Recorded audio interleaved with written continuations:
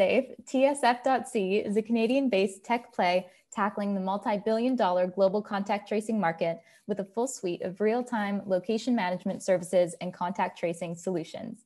TraceSafe's Internet of Things ecosystem utilizes advanced low-power Bluetooth beacons in a variety of form factors, combined with a leading cloud management system, ensuring both user privacy and user-friendly comprehensive administrative control. If any of that didn't make a whole lot of sense to you, you are in the right place. Hi, I'm Maddy Grace. This is 5 Easy Questions, where we break down the market for new investors. Today, I'm talking with Wayne Lloyd, CEO of TraceSafe, for a simple explanation. Thank you so much for joining us today, Wayne. Thanks, Maddy. Okay, question one, what is involved in contact tracing? Well, contact tracing is typically where people, a health official or otherwise would call and sort of ask you who you came into contact with over the last, couple days or weeks. And people have a tough time remembering that. They just weren't sure who they were, where they were, for how long. So we built a solution that effectively creates a technology solution for that. So inside of a workplace or inside of a venue or other sort of controlled areas where we can install our own beacons and then have people wear a wearable.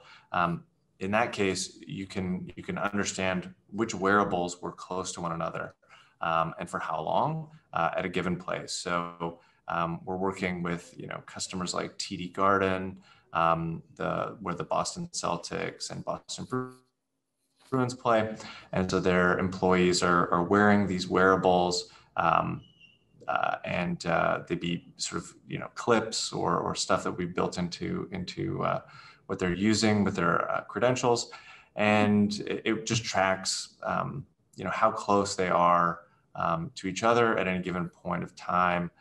And for how long. So that can track exposure. So if someone is exposed to the virus or any other thing, you can understand who was close to who and for how long. Awesome.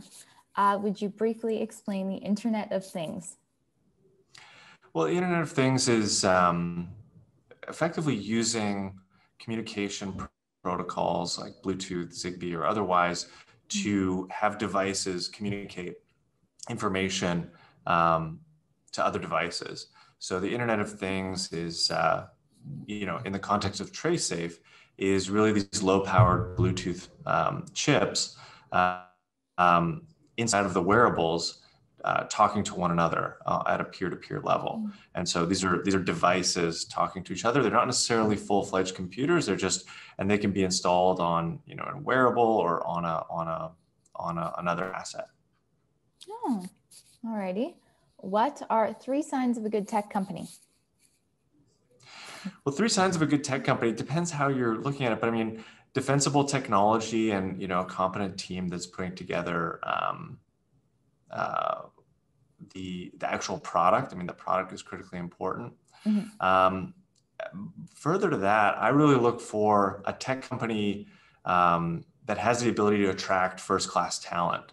I would say, in technology, unlike some other industries, your people are your most important thing. They're the driving engine behind the company. And so if you don't have the ability to attract first-class talent, you're really going to struggle. So I think the signal that people should look for in a great tech company is the ability to attract first-class people. How, if at all, does your company practice sustainability? Well, we are really involved in all of the e-waste programs. We do create disposable wearables, and we create a lot of wearables, and those involve having PCB boards and all of the associated electronics. That is something that's on everyone's mind because as you create more phones, you create more chargers, you create more wearables, you create more devices. It does create waste and landfill. And all sorts of other things. So in the jurisdictions we work closely with the regulators and the governments to ensure that we're complying with all the e-waste legislation. And that's just a way that we can basically deliver these solutions in a sustainable way. We're delivering the solution, and we're also going above and beyond and dealing with the associated, e-waste and other things that are part of the product. Nice. Alrighty. And last question, what is your company's relationship to sports? You kind of answered this with TD Gardens, but. Yeah, exactly. So sports have been one of the hardest hit groups with this pandemic. They, mass gathering events in general, whether it's, running marathons, whether it's being a sports spectator, sports seems to be an industry that's been hit particularly bad with the pandemic. They're searching for solutions. We've done our best to be able to deliver actionable, tailored solutions for their industry, and we seem to be doing a great job. The World Junior Championships is actually ongoing right now, and that was one of the first international tournaments really in the pandemic, where you had athletes flying in from all countries all around the world to participate. So they need to do two things. They need to quarantine the athletes or have kind of an isolation period to make sure that everyone was healthy. And then they have to play the actual event.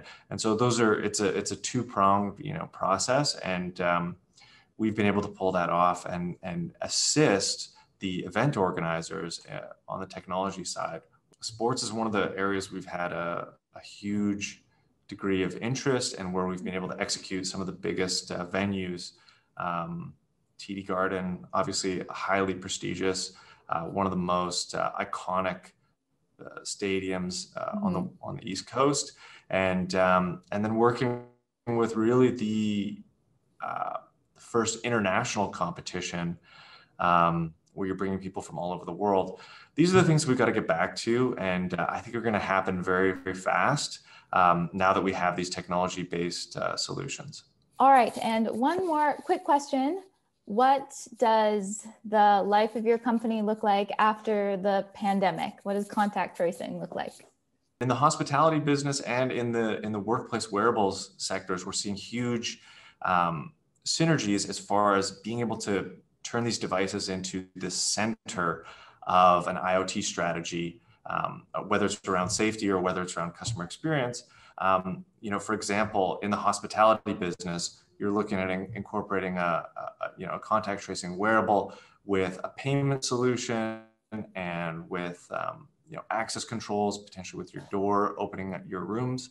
And so you essentially have this new smart device that is at the center of your experience, which the hospitality guys really love.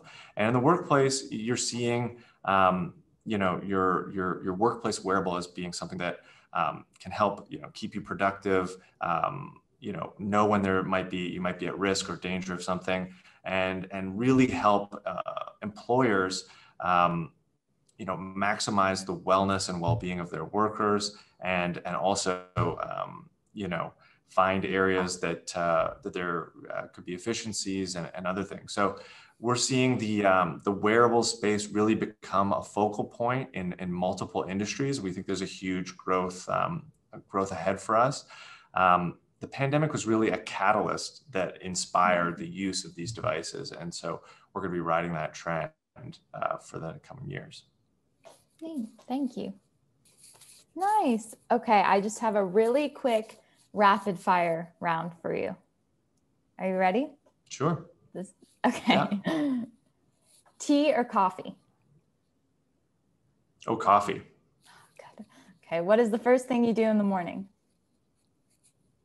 Drink the coffee. What is your favorite sport to watch? Favorite sport to watch? Probably hockey. Nice. Okay, what is your favorite sport to play? Skiing. Big skier. Favorite book? Fooled by Randomness by Nassim Taleb. Oh. Cat or dog?